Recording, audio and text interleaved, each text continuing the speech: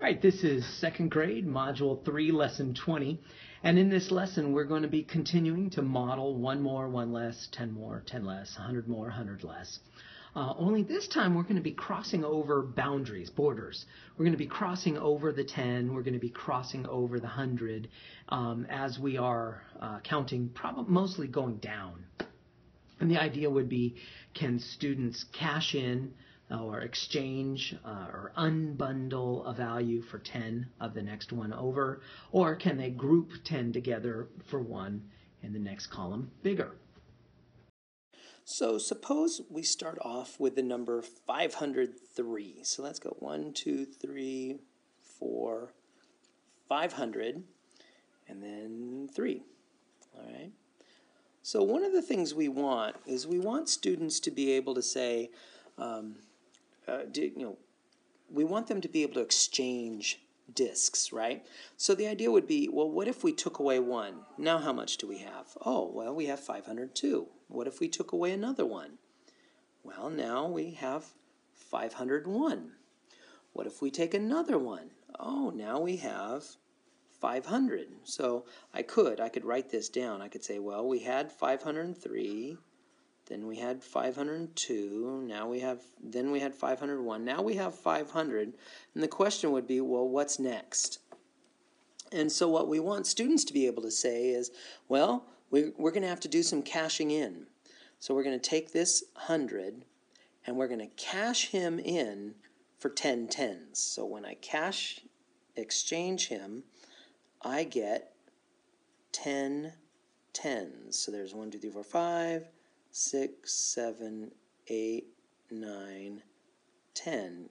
So now I have 4 hundreds and 10 tens. So that's still 500. Do I have enough to take away another 1? No. Well, that's because I need to take one of these tens and cash it in for 10 ones. So I'm going to cash him in for 10 ones. 1, 2, 3, 4, 5, 6, 7, 8, 9, 10. So now I have 4 hundreds, 9 tens, and 10 ones. So that's still 500 because all I did was take the original amount and cash things in. So I haven't even taken anything away. But now, do I have a 1 that I can take away? Sure. Now I can take away a 1, and 1 less, that tells us that 1 less than 500 becomes 499. And that's an important thing for our students to learn, is that crossing over that 100 requires us to lose 100, cash it in for 10 tens, possibly cashing in a 10 for 10 ones, all right? So let's put that aside, and let's take out a new problem. Let's take a look at 10 less than 503. So 10 less than 503. First thing I'm going to do is I'm going to build 503. So let's get rid of the 10s here. Getting rid of all the 10s. By the way, did you notice that I had arranged everything in that 10 group, in that 10 frame size shape? So there's our number, 503. You could see 503. And now we want 10 less. So we need to take away a 10. Well, do we have any 10s? No, we don't. So what we're going to do is we're going to cash in this 100 for 10 tens. So teachers, you're going to ask your students, if I cash this 100 in, what am I going to get? And we want the kids to say 10 tens. So we're going to lay out 10 tens, 1, 2, 3, 4, 5, and we're going to do it in that 10 frame shape. 1, 2, 3, 4, 5. So there's our 10 tens. And now, can we take away 10? Can we take away 10? Yeah. So we're going to 10 less. So I'm going to take away a 10. And so what do we end up with? Well, we end up with 493. So 10 less than 503 is 493. Now, teachers, this is not a trivial problem for our second graders. So we definitely want to be modeling this, and so that we can show why the answer is that way. So now, once you've been playing with the games of less than and more than, and it might require bundling and all that sort of stuff, this is just practice, and this is kind of a traditional worksheet.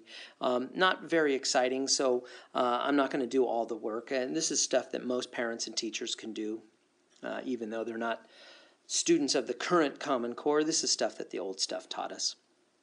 Let's take a look at B. 10 more than 392. Actually, this is actually kind of tricky because we might say, well, 392.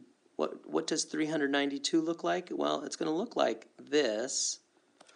392. 1, 2, 3, 4, 5, 6, 7, 8, 9. There's our 3, and then 92. And the idea would be if we added 10 more, that means we're going to put one more dot right there. And then we're going to have to start cashing things in, right? Because anytime you have 10 of one number, you could cash it in. And sure enough, we have 10 right here. So, by the way, these are the hundreds, these are the tens, and this is the ones.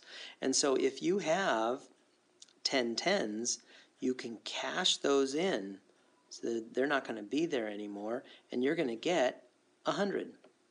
So what is 10 more than 392? It becomes 400 and no tens and 2 ones. So it becomes 402. So parents and teachers, ideally we want students to be solving these problems in their head or using logic. But absolutely for differentiation purposes, feel free to give your students place value discs or extra paper so that they can draw representations of the place value discs. Oh, let's take a look at H. 10 less than 815 means we're going to take away 1 from the tens column, and that's going to give us 805. So count the numbers allowed to a parent. Parents and teachers, this is a great opportunity to let your students just practice counting by ones or by tens or by hundreds. Now you might want to consider, let's take a look at B, using an empty number line. One way to do it is to start at 376, and let's skip count by tens. So if I go up by 10, what is that going to give me? That's going to give me 386. Then I'm going to go up by 10, and that's going to give me 396. That looks like a 4. 396. And if I'm going to go up by 10, this is going to be the tricky part because we're crossing over the 100. 396 is going to cross over and give us 406, and we're going to go up by 10, and that gives us 416, and we're going to go up by 10, that's going to give us 426, and lastly we're going to go up by 10, and that gives us 436. So parents and teachers, if students are having a hard time skip counting just in their head, feel free to give them an empty number line as one differentiation technique. Another differentiation technique is to give them a place value chart and then give them place value discs. And as they lay on additional tens, in this case because it says go up by tens, as they lay on additional tens, have them say the number and bundle up and exchange if necessary or when necessary. The previous slide had the empty number line, and I chose this problem because it really, to me, asks for, it doesn't specifically, but it just begs for an empty number line. Why? Well, because we have a frog, and that frog is hopping backwards by hundreds. Okay, well, that really kind of suggests an empty number line. Hopping, doesn't that look like an empty number line? So if Henry starts at 815, how many times does the frog have to jump to get to 15? So the idea would be we're going to go backwards by 100, backwards by 100, backwards by 100, and we're going to just keep going until we reach 15. So that's 715, 615, 515, 415, 315, 215, 115, 115, and then one more hop, which we can barely see. Let's see, one more hop. And that one more hop gives us 15. So the question is, well, how many times did that frog have to jump? Well, that frog had to jump 1, 2, 3, 4, 5, 6, 7, and we're going to squeeze in that last one, 8. It had to make 8 hops.